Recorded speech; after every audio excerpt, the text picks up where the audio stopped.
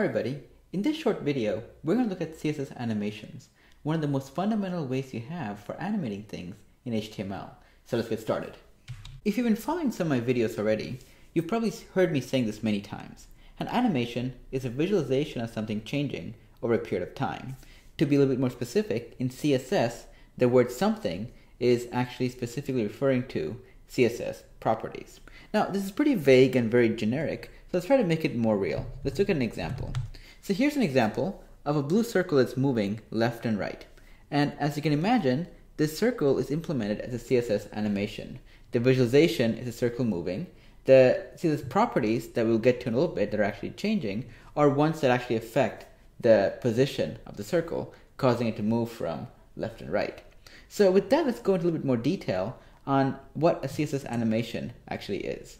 So CSS animation is only made up of two things. You have the animation declaration, which is pretty easy, and you'll get to that in a little bit. But the more interesting part is the second thing you specify, and that is known as the keyframes.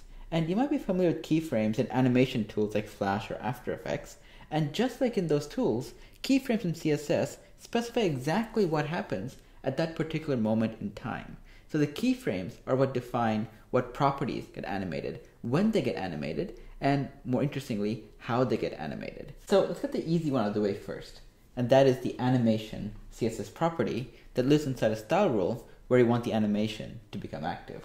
So this property takes three values. The first one points to the name of the keyframes you want this particular animation to use. In our case, we want to point to the keyframes identified only as slide, and don't worry if the exact details of what a keyframe is doesn't quite make sense to you right now. We'll look at that in just a few moments.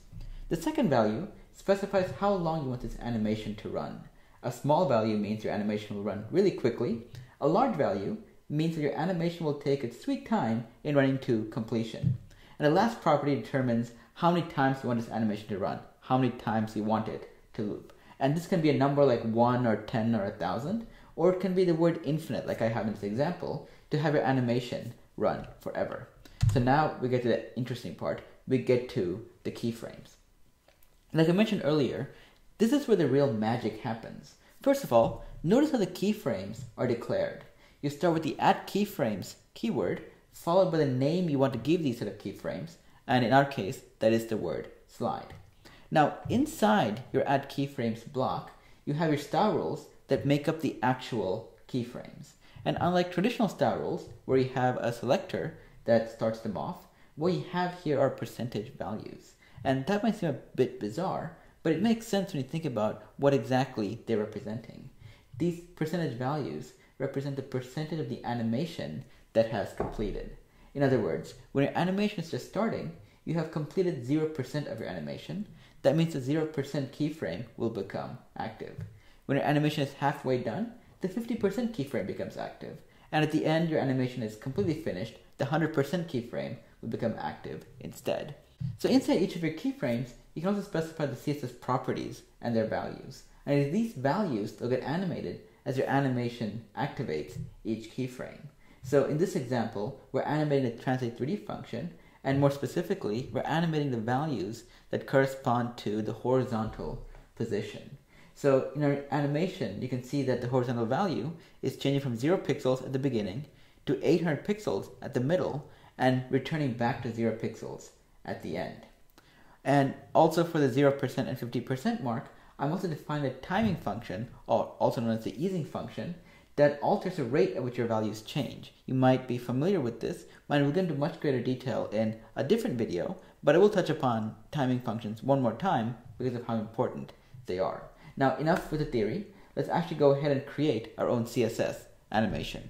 Oh wait, not yet. There's one annoying thing we need to cover first, and that thing is vendor prefixes. Because CSS animations are still pretty new, we need to vendor prefix them to ensure they work for majority of your users. That is, vendor prefix the animation property as well as the @keyframes declaration. And in general though, I wouldn't recommend using vendor prefixes and having many copies of your markup throughout your document. Instead, do what all the cool kids do and use a library like Prefix Free that takes care of the vendor prefixing shenanigans without having you duplicate any of your markup. And with this, now we're ready to create our own CSS animation. So we have a pretty simple example here, and it's of a blue circle. And this blue circle is made up of the star rules you see here, and the HTML, which is basically a div element with an ID value of my circle and a class value of circle as well. And right now, as you can see, this circle is being very boring and just standing stationary, but we're going to fix that. We're going to use all the newfound CSS knowledge we just gained and use it to apply an animation that causes the circle to move from left to right, just like the example you saw at the very beginning. So the first thing I'm going to do is specify the animation declaration. And the animation property is something I want to specify on a star rule that affects the circle directly.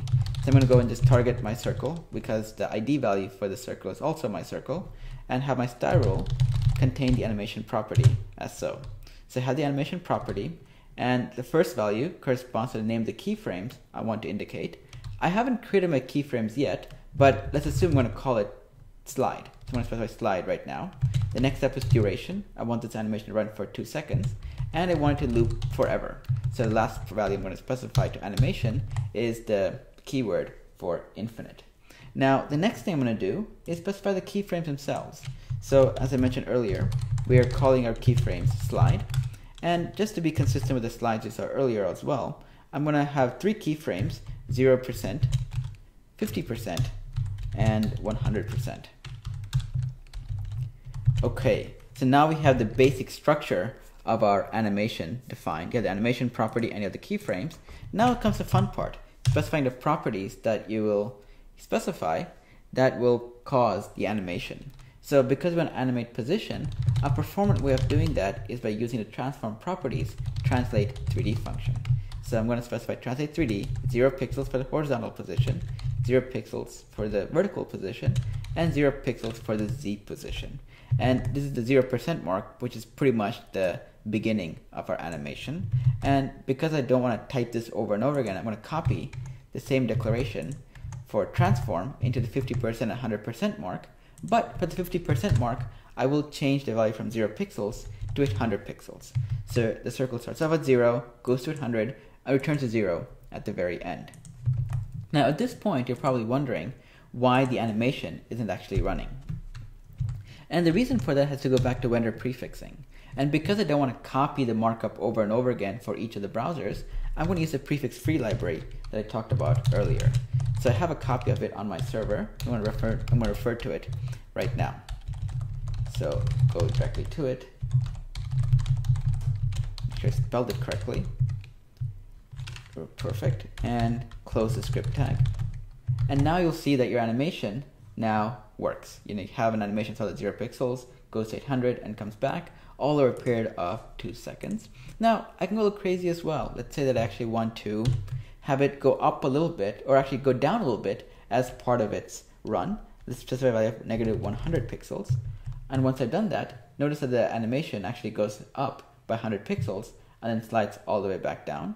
Let's actually make it positive 100 pixels so I can see it better. 300 pixels, just to go a little crazy.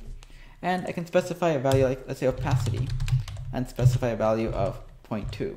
So it fades in, then fades back. And these are all, you have a lot of freedom in specifying the various properties you want. And notice that even though I have opacity specified at 0.2 in the 50% mark, I don't have it specified at all in the 0 or 100% value.